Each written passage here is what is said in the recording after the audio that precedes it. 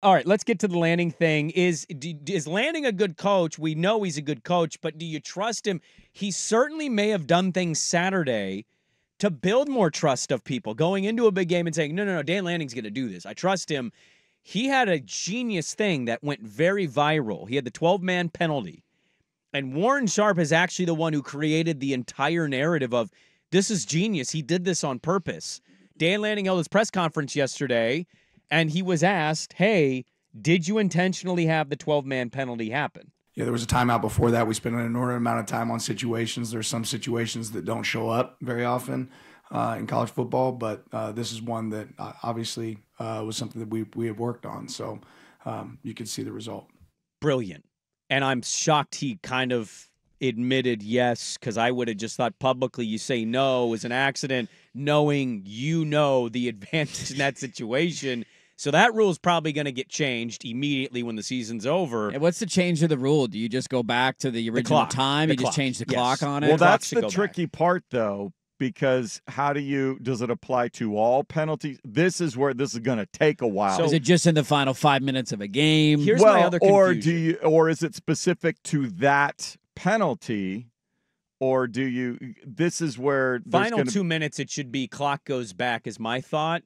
Now, here's my other confusion. Maybe I got buck-cracked sports. But you gotta think about the opposite situation. I thought when you played with 12, it was a 15-yard penalty. Is No. that just the NFL? No, it's just 5. Is it 15 in the NFL? I thought I saw somebody, and it's Twitter, so it's, again, I might have got I think buck-cracked that's just an illegal substitution, 5-yard penalty. 12 men on the field's 5 so yards. you either put the clock back or you make this a 15-yard penalty, so we're not doing this anymore. The 15-yard one's tough, though, because then you get times where guys are just legitimately trying to run off the field, but you snap it, and that's a 15-yard penalty. The fewer things we can have the officials try to determine intent about, okay, then the clock. better. Make it a clock change. I think it'll be a clock thing. A smart loophole by Lanning, by the way. Or it will cost you a time. I don't know.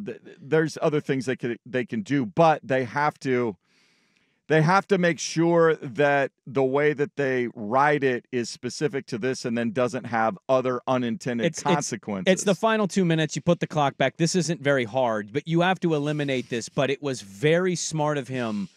I mean, my God, how often do you see a coach purposely do that, knowing that situation and how it goes? I mean, that was, I think, the alarming thing for the fans on the other side at the end of that game. We just got done talking about Ryan Day not calling a timeout in a critical situation, a timeout, by the way, that he still has in his pocket, so he might call it today. We'll see at what point this week he wants to use that final timeout. And on the other side, you have Lanning calling a timeout, adding a 12th man on the field. The refs didn't see it initially, so they didn't blow the play dead. And the play...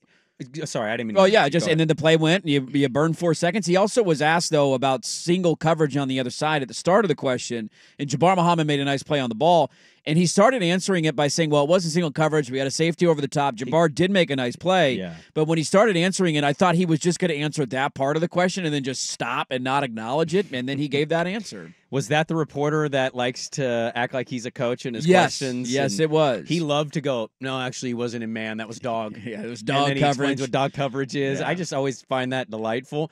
I didn't mean to interrupt you there, but what I was going to point out is the funniest thing about that moment and penalty, Day, I don't even think realized what had happened because Day ran up to the ref, was like, they have 12. Yeah. I don't think it resonated with Day that he purposely did it to run the clock. Day just wanted the penalty. He did. He wanted the 5 yards. And so, I'm not saying that means they're going to beat Ohio State in the Big Ten title game. It could go the other way. The game could have gone either way Saturday. I just think in the moment, in the conversation of coaching and what we talk about, that's an interesting thing that Lanning knew because they had prepared for those situations, whereas Day just screams about the penalty, not thinking about what Lanning had done to the clock. And the play that preceded that, 12 seconds ran off for an incomplete pass because you didn't realize that the clock was running in that moment. And if you call a timeout with 22 seconds left with the wide receivers that they have, the clock stops in college football still under 2 minutes with a first down. So if you get a chunk play out for that, you spike the ball, you can kick a game-winning field goal. It was coaching malpractice late in that game, and a lot of the blame's going on Will Howard for running around and scrambling out the final 6 seconds. It's not an easy thing to do when you get pressure. He can't just throw it away because they're still outside of field goal range. That's a desperation mode for a quarterback trying in the last play to make something happen, and he was a split second too late. It fell on Ryan Day for not using that timeout, and I think if they use it, they probably win the game.